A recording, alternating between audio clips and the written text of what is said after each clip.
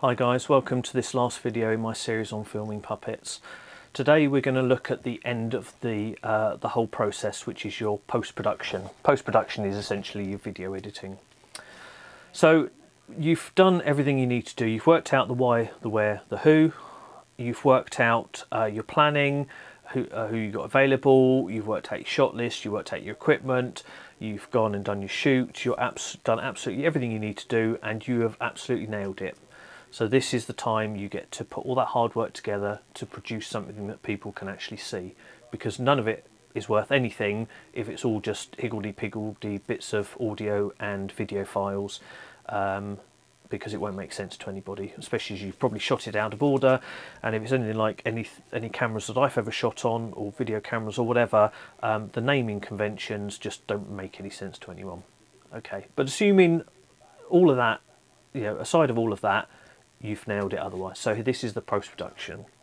So the first thing I would recommend with post-production is that you take all the footage and all the audio and you go through it and you rename it and you organize it, especially if you might have taken 3 takes of something, especially if you've made a note of what a scene number, etc. is. You can say this was week 3, scene 4, then name your footage week 3, scene 4, and if you've done multiple takes, perhaps name it take 1, 2 and 3 in order of preference, or in order of the way it's done, but I would certainly say in order of preference would be my suggestion.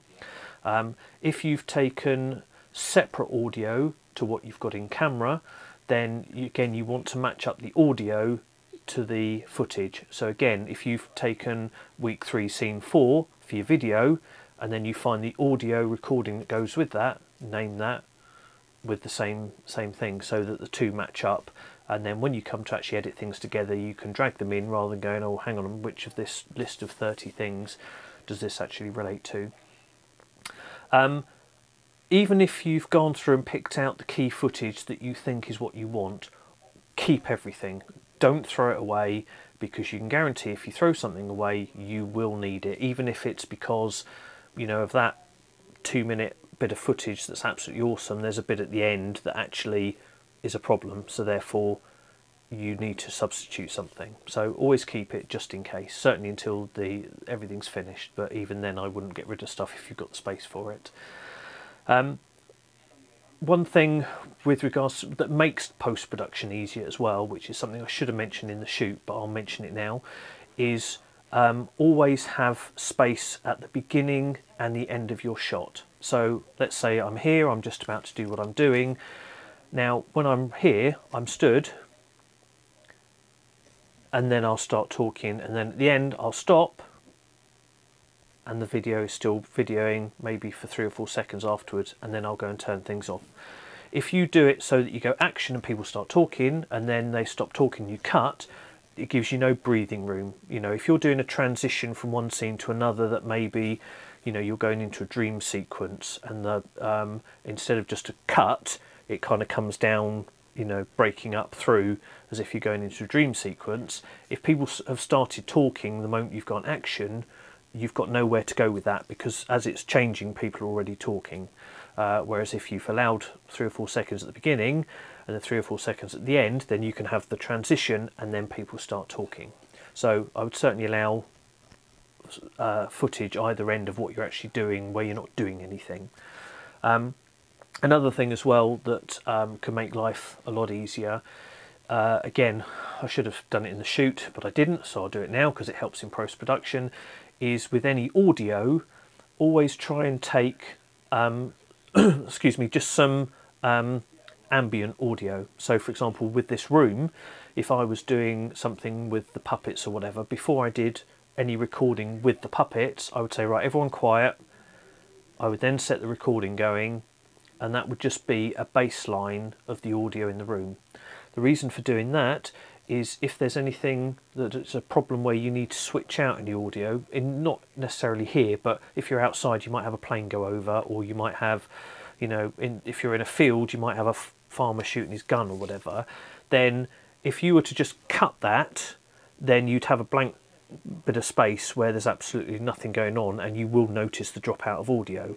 Whereas if you've taken some background audio, you can splice that in and therefore it won't be noticeable. So there's a couple of things just to help you. So you've shot everything, you've reviewed the footage, you've renamed it all, you've organised it, and you've put it where you need to. The next thing is the editing. Now, as far as editors are concerned, you can get very basic editors and you can get very complex editors, and a lot of it depends on how many things you filmed, whether you've got multiple angles, multiple cameras, multiple audio. Are you doing on green screen? Are you doing compositing? If you look at my early videos, I'm effectively just doing the filming with myself and the puppets in a background. So all it is the video, and in some cases a separate audio file. So a basic editor is all you need, and there are lots of them around. This isn't about video editors because that's a thing in itself, but if you want to know more, look on Google or YouTube. I can tell you what I use and what I have used, but it's not a definitive thing on video editors. But the more you want to do, the more complex they get. So in the beginning, you know, with video and audio, it was fine. In the most recent one I've done, which was the Back to the Bible summer series last summer, if you look at those, in some scenes I've got two separate bits of footage of the puppets along with the two separate bits of audio. I've then got myself, for example, a car which I've imposed the puppets onto, and then behind that I've got a green screen which I've then put a background onto. So I've got several layers. I'm doing compositing and everything else to put all that together, and that actually takes a lot of memory and a lot of work. And for a basic video editor, that doesn't normally kind of do what it needs to do. So I use something a bit more complex. I actually use a program called Blender. Now Blender is an open source program which is completely free to use. You can subscribe if you want to have sort of higher privileges and that sort of thing, and you can contribute to it. But for day-to-day use, if you want to, you can download it. It's completely free. Now you do need a computer that's got a little bit of oomph in it.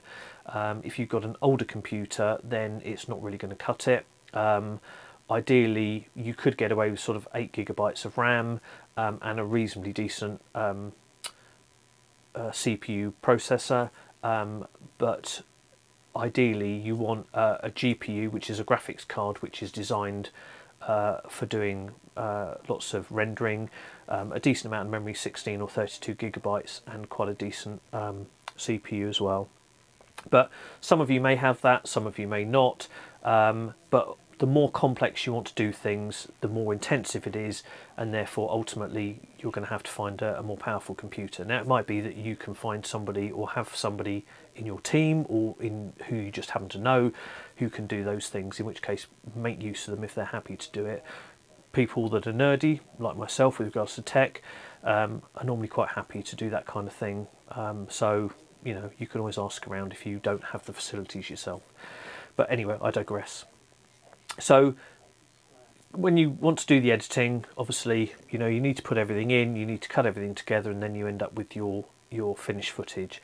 Now, as well as the footage itself, you know, are there any visual effects that you want to add in? You know, if you're pretending that your puppets are in a minefield or whatever, or there's bombs going off in the background, do you need to add special effects of a bomb going off in the background, for example, or that sort of thing? Or do you need to do an effect of a helicopter flying past, or whatever it happens to be? Some of that you can get stock footage, some of that you can do using models, for example.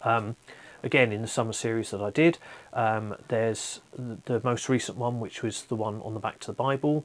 I had a shot of the DeLorean car coming down the road towards the camera, and disappearing with the flame trails behind. Now, that DeLorean car was actually that size, literally that size. It was a scale die-cast model car, and all I did was I had it on a table with the green cloth, I then tied some invisible thread onto the car. I then put it in the background with the camera in the foreground, and then I pulled on the thread to bring the car along, and then I put that through a chroma key filter to just isolate the car, and then that's how you got the car coming through. So again, that takes a bit more processing, but you know, these are things you can do, but these are things also you just need to think about the process of doing. Another thing that, or another two things that I've kind of got more into as I've gone along that have added to my puppet films. One of them is Foley, which is basically sound effects. So, for example, in one of the summer series ones, the puppets were locking the door as they were going out of the house. So I recorded putting the keys in the lock, turning the keys and taking the keys out, something quite simple. There's another situation where they went on a drive. So I went out in the car and I recorded the sound of the car driving along. And then having that in the background, you know, you're not just got a picture of two puppets sat in a car and there's nothing going on, because if there's no sound, it can actually be quite boring. So again, that's something that I've got into more and more, and actually you find that it will add to it. It's something they do in all Hollywood films, and even low budget productions you'll find will have some sound effects, some Foley of some degree. Now, as well as making your own, you can actually get sound effects, and a very good place that I use is called freesound.org, and as the name suggests, everything is free. So you can go in there, and people have done sounds of different sound effects. I put a couple of mine up on there, but people have also done background music, and there is a section where you can actually say, could somebody produce X sound for me? Now often the most anybody wants is just credit. So you say, you know, this is my film and I'll credit to so and so for supplying these sound effects. In some instances, obviously, if you're doing this to make money, they would appreciate some money in return, but generally it's free, or it would be very cheap if you were going to make money off of it yourself. So that's something worthwhile. Now, another thing is background music. Again, there are certain circumstances where music adds to a film. You know, if you're doing something simple like a sketch or whatever, then music doesn't really matter. If you're doing a parody song or something along those lines, what I would recommend is that you record your puppets doing whatever they're doing, and then play the track whilst they're doing it in the room, but then completely ditch that audio and put the original track over the top, and then that way you don't get any background music at all. So that's a way of doing that. But if you're doing like I've done with the summer series, you would just add in the music in the background. Now it might just be very low so that you can hardly notice it. In some instances, like in the summer series with the Back to the Bible, when the DeLorean's getting ready to go, you have the whole Back to the Future theme to kind of build up what's going on, and it's more than just oh look, there's a car coming towards me, great. You know, it does add atmosphere, so it's certainly worthwhile doing. And then the last thing is some sort of titles or credits.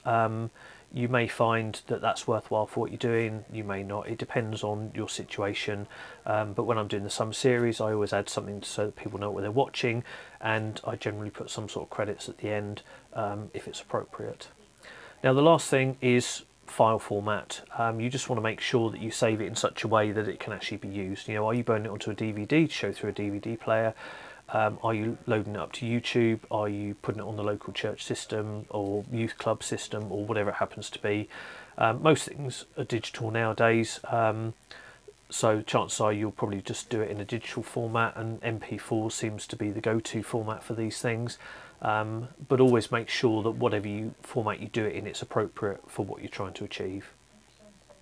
And the last thing is legalities. You know, if you're using anything, just be a bit careful, especially if you think you might want to use music from a well-known film or whatever it happens to be. There have been a couple of instances where I've used music from things like, for example, with the Back to the Future, I use clips of that music just to help set the theme. And although I haven't had a copyright strike against me on YouTube, they have put a mark against that and said, I can't monetize that, and if I did, any money would go to the copyright owner, which is fine. You know, at the end of the day, I just put it on there so that people can see what I've done. I don't plan on making any money out of it. It's just to help people learn, and you know, if they enjoy it, then great. So that's just something to be aware of. It's the legalities, and making sure there's nothing there that could get you in trouble. So just some closing thoughts really, just to kind of tie things up. Green screen and visual effects can be great, but they're not always a good substitute for real life. So if you're going to do green screen or you're going to do VFX, depending on whether it's appropriate or not, don't do it just for the sake of doing it. Always do it bearing in mind the whole outcome of what you want to achieve. If it's done well, it can be really good, but it can be done badly, and if it's done badly, it just looks worse than trying to do things real in the first place. Another thing is, don't expect Hollywood type results. You know, there are plenty of Muppet films out there. There's also things like the Happy Time Murders, which is a recent film with Muppet type puppets, which has shown live action full puppets, so on and so forth.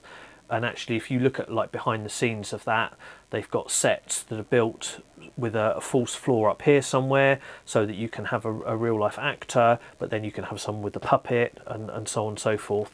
So these things have a lot of money thrown at them, and even the puppeteers, you know, do puppeting day in, day out, and they get paid for doing that sort of thing. And the puppets that are made are the highest quality, because again, they're made for that. And in some instances, there's 2 or 3 copies with different aspects to them. So don't expect Hollywood type results, especially if it's the first couple of times you've done it. I've been doing this for 5 years and I'm still far from doing any Hollywood type results. So, you know, be realistic, just enjoy the whole process. You'll learn from your mistakes as you go along. You know, there are things that I don't do now that I used to do, and things I do now that I didn't used to, because I've learned as I've gone along, and I'm sure I will continue to learn.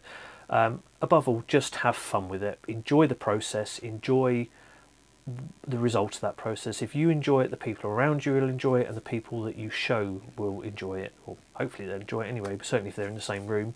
You know, on YouTube, the stuff that I show is out of context and people may or may not enjoy it, but I know that when I show it in our church during the summer, that actually the kids all enjoy it, and even a lot of the adults enjoy it, and that gives me a kick, gives me a thrill. You know, it's just nice that people do enjoy these things. So enjoy the process, have fun. I'm pretty certain I've covered most things. I'll probably do something additional at some point about using Blender and doing visual effects and how I've done some of the things I've done. And also looking at green screen, that sort of thing. But as far as an overall, this is how to film puppets, I think I've covered most things. But if there's anything you think I've missed, stick it in the comments, let me know, and I'll try and address it. But I think that's about it. So thank you very much for watching.